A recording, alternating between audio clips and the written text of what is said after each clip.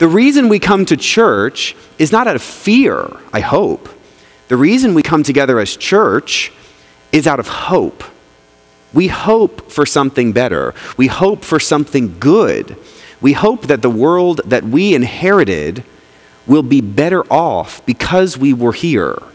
That's the power of church, and that's the responsibility that we have at St. Michael. We have a decently large church, which means not only do we have the opportunity to come together and make a big impact in the world in a positive way, we have the responsibility to do so. If we do not do that, then we're not living up to the responsibility God has given us, to the opportunity God has given us. And so when we see things happening in front of us, and we'll throw back to Charlottesville, that's recent, or say Hurricane Harvey that devastated the southeast of Texas, we know we can do something more together than we can ever do on our own. We can actually look at the face of the bad, the face of hate, the face of those who would exclude anybody from God's love and say that is not okay. It is not good enough that we do something just in our quiet rooms or behind closed doors, that we have the opportunity to make known that what Jesus offers us, which is love for everyone. Everyone. And we can live into that together here by making sure everyone knows that everybody is deserving of God's love, even those people who don't seem to show it to others. That God loves everybody enough, just as you are, but that God loves you enough not to leave you where you are. And so that gets us to perhaps the formation emphasis of what we hope to do this year and into the future. Where we want to go. We want to go into the future as a church that is a light in the darkness, that is a banner that people see and know that they can find hope, they can find rest, they can find peace, they can find friendships, they can find God here. And that's something that we don't do just leadership. It's something we all do together. I think many of you have probably heard me say that toward the end of last school year, there were many Sundays in a row where someone would run up to me before a church service and say, I brought a friend with me to church. And they wanted to introduce me to their friend because that may have been the first time that they'd ever invited someone and brought someone to church with them. That's the kind of hopefulness that we can share. Not because, again, we're afraid of God, or we want someone to come here because we're afraid what God might do to them. It's not that at all. It's because we find a ground of our being here, right? We experience the transcendence of God in a very unique and real way, and we want to share it. We want other people to experience that same transcendence here, to have friendships here, friendships that sustain us, those holy friendships that go beyond just the people you like to hang out with, but the people who push you and pull you and stretch you and form you, help form you into the disciples that God is calling us to be. Now, throughout the summer, if you were reading your Archangel, which I hope you did, and if not, you can pick up old copies or read them online, we unpacked some of the work that vestry and clergy and staff have been doing in the spring of this year. Now, with your vestry's leadership, we identified 3 very high-level goals that we wanted to work toward both in 2017 and 18. And those 3 goals will be feed the Spirit, find your +1, and building the future. Those 3 high-level goals are what will guide us within the framework of how we invest ourselves together. We all have a lot of energy, a lot of capital, time, talent, treasure, and we're going to work toward investing all of that capital into these 3 high-level goals. We've identified that there's a lot we can do in the next 5 or 10 years, but there's only so much we can do in 1 year. And so we've tried to, very intentionally and prayerfully, figure out what it is that we can do this next year together, and then invest a lot in that, so that we begin to build up this foundation. And there are lots of things we'd love to do, but perhaps we have to do a few things first, and then we can do those other things next. And that way, as we build up, the foundation is extremely solid and strong. So, I want to discuss each of those high-level goals in general terms, knowing that next week we'll get into some of the specifics. The first, what we call imperatives, is feed the Spirit. In a lot of discussions, what we discovered is that the primary reason we come to church is to be fed. We want to be filled up, we want to be refreshed, we want to be fed. And so when we come to church, whether that's on a Sunday or it's during the week, we want to make sure that all of our experience of church is very filling and feeding. And that whatever we do as we come to church with one another leaves us just a little better off than when we came. Doesn't mean we're necessarily happier. That's not how that works. But perhaps we are fuller. We are made fuller by having experienced the love of God here in this place through one another. And so that happens in a few different ways, but primarily that happens through our relationships with one another. And so the second imperative, high-level macro goal, is find your plus one. And so the plus one is this idea that you don't do anything on your own, right? When we experience the world around us, we can go on our own, but it's never the best idea, right? It's always better to have a buddy. It's always better to have a friend. It's always better to have someone with you that can help lift you up when you fall and help re-energize you when you get low.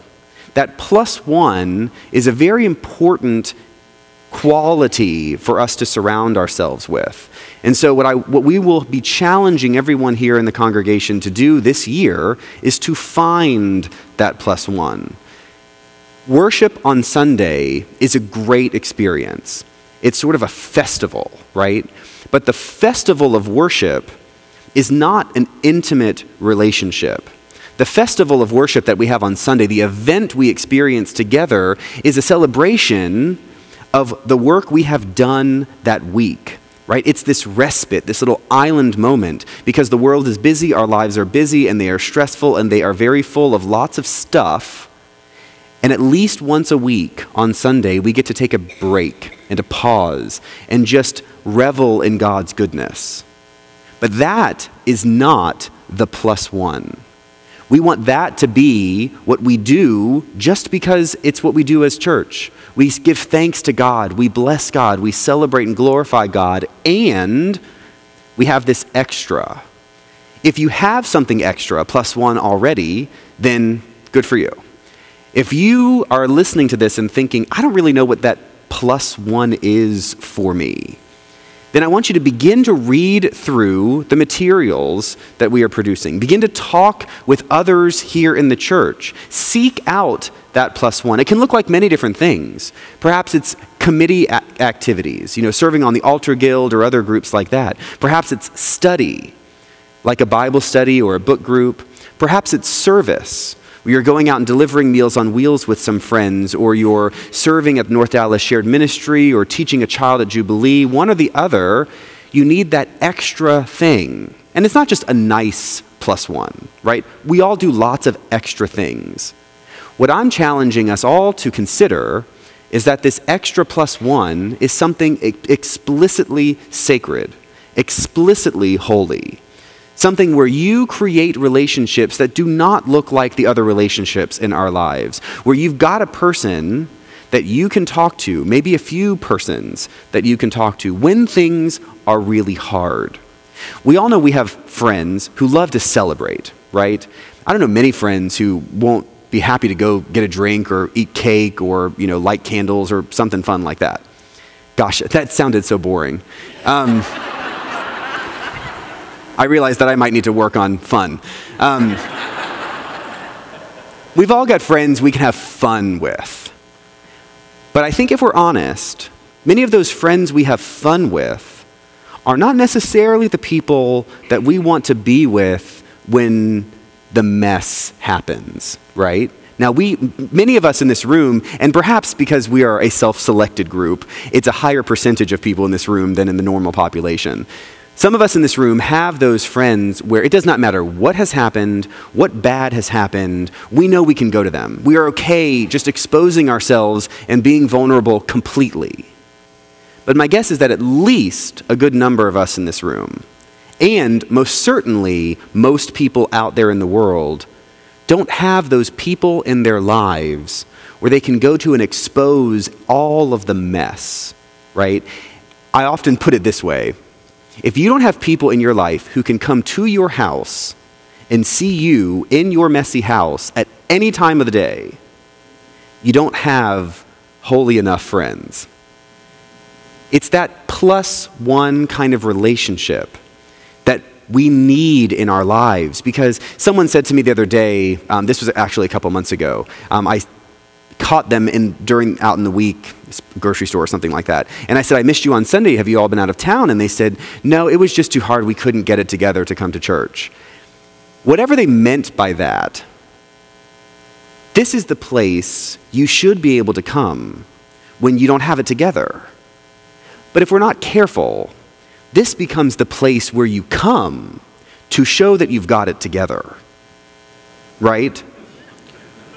How many of you're laughing? I love that nervous laugh that takes like 2 whole seconds to come to fruition because everyone's like, ha ha ha ha ha.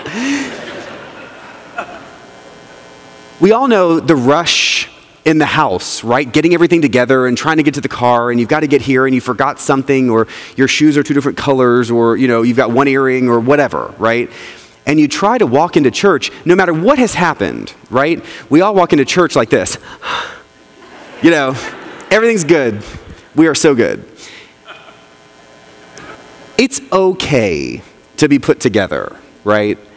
It is also absolutely critical that this be the place where you can come when you are not. That takes all of us changing the culture to make sure that people feel extremely welcome here, especially when things are falling apart. That this is the place where they can climb up into God's lap and rest in that love, especially when things are not working out. That plus one makes us vulnerable, and there is power in vulnerability. There is transformation in vulnerability. One of the things that I do not like that lots of people say is God never gives you more than you can handle. That is A, not biblical, and B, I don't even think that's theologically sound. Because if anything, it is only when we can't handle it that we find out God can. That's the need. When we hit that bottom and God holds us, that's when we figure out what all of this is about. There's a reason that it's easier for people in desperate circumstances to understand the gospel. Because unless you understand that you are desperate, unless you know you cannot do it on your own, all of Jesus sounds just like a nice guy full of platitudes. Jesus is not a nice guy, in case you've not had Bible study. Jesus is not nice, all right? Jesus is loving, not nice. Jesus often experiences people, and if we're really reading not just the pretty stuff that we often read in church, but if we really read the other stuff, there are moments where we think, Jesus, what? That's because Jesus is not concerned with nicety. Jesus is concerned with transformation. And if we are not vulnerable enough to be weak, if we are not vulnerable enough to be messy, then what Jesus is offering us really doesn't make any sense. It's just something to do on Sunday before lunch. It can be something so much more than that. But here's the catch. Me telling you that is nice. And there are many people here who are nodding or smiling. That's super, thank you. But unless you've got a person or two who will actually journey life with you and remind you of that every step of the way, it doesn't really change you. That's what the plus one is about. It's about being willing to give yourself to someone else and to receive what they give you in return. It's the person who will look at you and say, I don't care that you were on vacation all week. It's Sunday, go to church. Or I don't care that you just didn't get a lot of sleep last night. Get up and go to Bible study. Say your prayers. It's the person who knows what is most important and the person you're willing to listen to tell you what is most important. I want that for everyone. And if we in this room find that, then the people in our spheres, in our lives out there, will see a change in us. And they will want so badly to know what's happened. And then we get to tell them. We get to tell them that God's done something in our lives and that they can have that too. Why don't you come to church with me on Sunday? I was listening to a story a friend told me earlier this week about their child going on a mission trip and coming back, and on this mission trip, their child standing up and talking about Jesus. They'd never heard them say anything about it before. Never heard them talk about their faith. Never heard, brace yourself, a testimonial. Ooh, Episcopalians, I saw you shiver. And yet here their, middle elementary school student was talking about how much God loves them.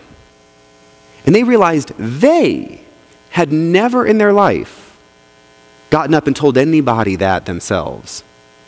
And here their child is doing it.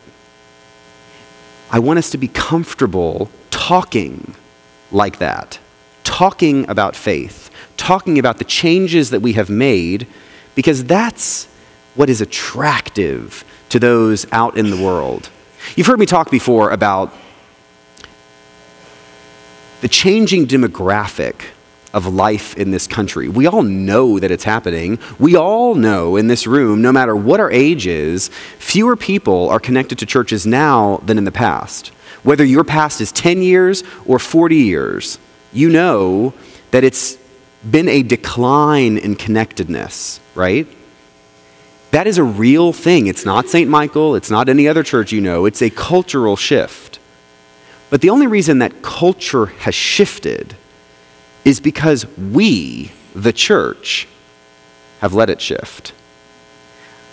That's the Holy Friend right there. It's on us. Nothing is happening to us. We are not victims. I'm looking around this room and I really see no victims. I know many of you, and you are like the opposite of victims. You are intimidating and strong and scary, most of you. No victims here. We can actually change this. And I don't mean to make it out to be something that is unrealizable. That's a good word. I don't mean it to be something that we cannot manifest. We can do this. The people in this room can do this, and I think that is our responsibility, which brings me to the third of our high-level imperatives. We call it build the future. Build, though, has many connotations. Top level of that is we want to build the kind of culture we wish existed. I think there's a gift in the changing demographic of the country.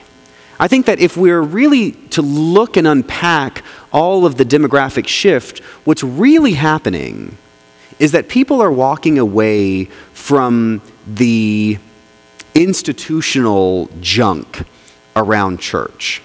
People are really walking away from religion, not God. Religion and not spirituality. Somehow, we, the church, not just St. Michael, but the big, broad, capital C church, have let our stuff, our systems, our polity, get in the way. The wall that we have built around what is here and not here has become so dense and so high to get over that people out there have said, you know what, I'm okay. Because the message that has been heard loud and clear is that God is much bigger than any one person, any one church, any one idea. God's always bigger than anything we can create. And they've heard that loud and clear, and they know. Well, they can go ride bikes in the woods and experience God. They can go fishing and experience God. They can go on a walk with their friend in the neighborhood and experience God. That's all true. God is everywhere. The problem is, though, what we've already talked about. When bad things happen, and they do, and they will, when life gets hard, the walk out in the woods is not the best way to sustain that sense of God in our lives, that ground and anchor of the sacred. It's when we have the relationships with one another. And so building the future means that we catch the vision of what faith can be, which is not a lot of the system stuff. It's not the buildings and it's not the processes. What it is something a whole lot simpler and more profound. When we catch that vision, that God is just giving this away, right? It's just giving this away. Then we can actually go and spread this good news, the real good news, to all those in the world who are spiritual but not religious. We've got to change what it means to be religious people. Not let the religion get in the way of the spirituality. Not let religion get in the way of God. Now that can sound a little scary because if you're in this room, you are probably a churchy person, right? Because it's not quite Labor Day yet, so you came to church, which I have found in Dallas that's a big deal. And there are donuts and cake down the hallway, yet you're sitting here, which means you do want to hear something good. What is good here is not me. What is good here is Jesus. We hear what Jesus has to say, but then we walk out these doors and think that whatever we've done here stays contained here. No, it does not. You can carry this in every part of your life. Carry this to the store, to work, to school, wherever you go. You can carry this, and you're not going to be a crazy person. And I say that because we all know crazy people who do stuff like that. Well, then maybe you should be crazy too. Maybe we should put on the crazy about Jesus kind of identity. And if we do that, then people will know that we're not just frozen chosen here, that we are the experience of God on earth, the body of Christ, the best representation of God's hope for humanity. When we change the way that we do and share and live our life together here at St. Michael, we're going to have the capacity to give away these ideas to others. Some of you have heard me talk about St. Michael as a laboratory. And the laboratory of St. Michael is a gift well beyond ourselves. We will play with stuff. We will do things, and many of those things won't work. That's okay. I tell my staff almost weekly that the only thing I don't want them to do is make small mistakes. I want them to go down in flames. Do something big. And if you're going to make a mistake, make it worth it. And then learn from it. I saw a poster in a school years ago that said, fail, then fail better. And I thought, if that's not really the human condition, perhaps the great hopefulness, nothing is ever going to be exactly how we want it to be, but it can be better every time we do it. And so what we do here at St. Michael is going to look like that. Changes here and there, additions and subtractions, and we're going to throw stuff against the wall and see what sticks. Because we have the capacity to do it. We have the fidelity to hold together. We have the vision to make changes so that when something works, we can give it away to all those groups in our world that might not have that kind of capacity. And in doing so, we don't just grow our church, but we help grow the church. Some of you know that I finished my doctoral studies last spring, and the essence of what the research I did was that Anglican spirituality, Episcopal spirituality, should be the most attractive expression of Christianity, period. To all those who are coming behind us, to those younger than me, coming up and trying to figure out where God is in the world. That Episcopal identity should be the most attractive expression of Christianity. And so the challenge is to not put up the hurdles to connect to that Episcopal spirituality.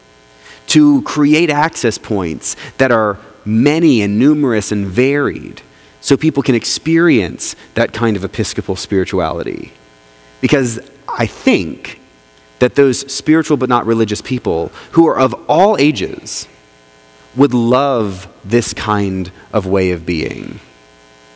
So, thinking largely, as we look forward, we're going to be offering ways to experience that spirituality well beyond the classic ways of being. We're going to try stuff, see if it works. And so I ask that you just plug in, try it yourself. When I say we're going to try stuff, it can't be clergy or staff. It's got to be us. And so I invite you as you go into this new school year to, with an open mind and an open heart, see how you can do something different. And you may have been doing stuff for the same way for decades. So, try something new. Try something different. Plug yourself in, and then let us know what you think about it. Not after one time, but after weeks of it, right? We all know how to create habits. Now we're being invited to create new habits. Try something that's going to help expand the way that you live, support you in those dark times, and help you share the good news beyond yourself or your family. Next week, we're going to look at how this stuff hits the ground. So what we've talked about with vestry and staff is that we're looking at a very high-level idea, but we're going to connect it to the ground through committees and groups, staff members, and lay leaders. And so we're going to talk about how that works specifically next week. So it is not the same talk for 2 weeks. It's part 1 and part 2. I had someone say to me, so you're doing the same thing 2 weeks? And I thought, are you trying to get out of one of them? So can't get out of one of them. So next week, we're going to look at some of the specifics. And some of you know about certain things that we're tweaking. But I'd love for you to know about more, kind of where we're going in our direction. And so I like questions. We've got about 5 minutes because I've been told we really do need to turn the space over. And so I'd love to invite any particular questions you all may have and see if we can clear up whatever confusing things I've said. David? Oh, yes. Thank you, David.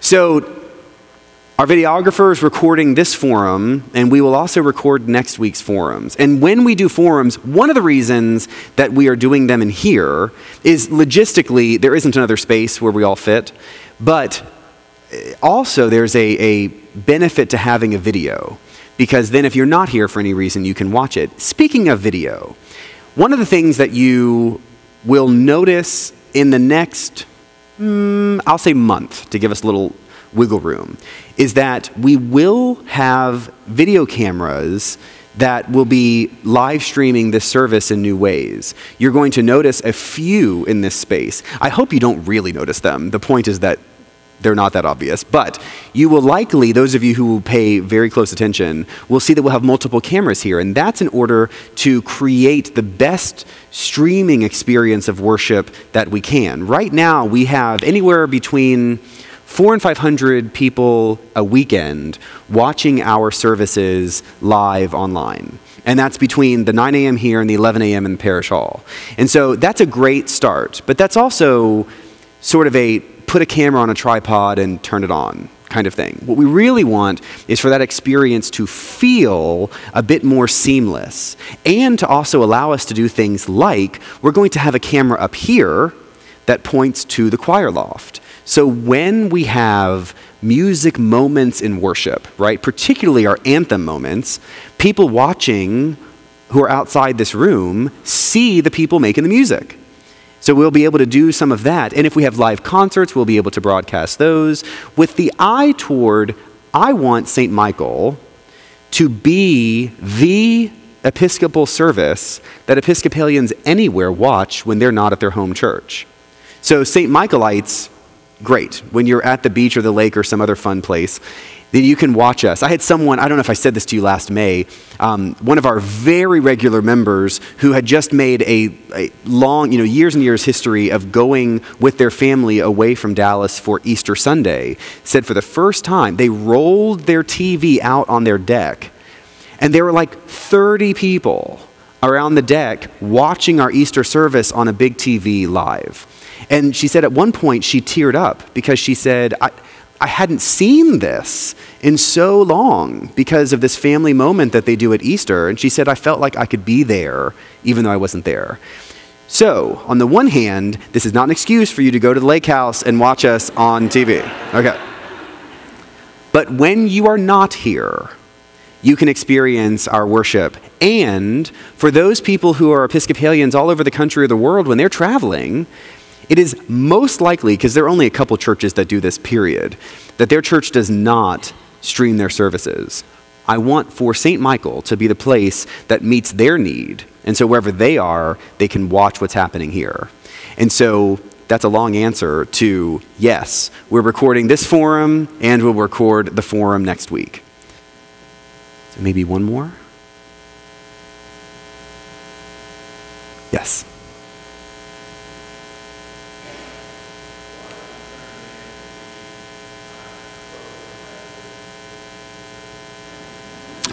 Will you be turned in for reading your program rather than listening to the sermon? You might be struck down, but it's not. I won't do it. No. Sermons will be. And so another thing that has nothing to do with your question, but sermons.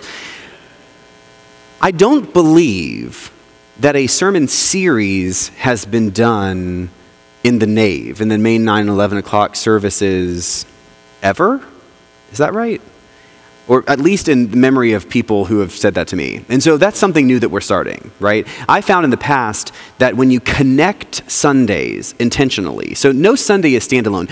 As Episcopalians, it's easy for us to feel like a Sunday is a standalone moment, right? We come to church on Sunday, and if we don't come the next Sunday, then we come the Sunday after that, and no big, right? You just sit down and you get it, right?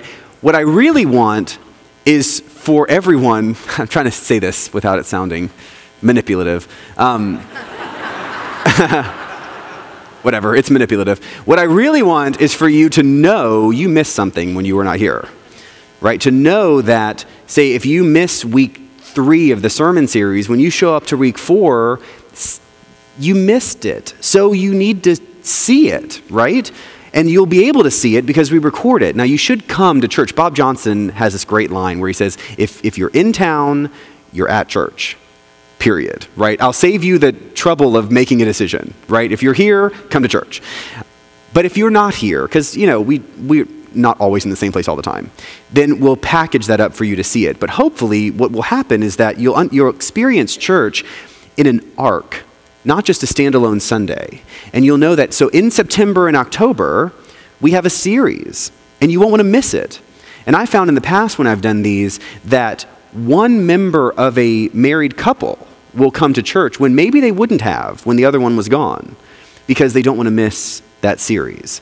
And so hopefully we'll connect the experience so that church is not just momentary, but you really do see an arc, and that you're not trying to be changed and transformed this week.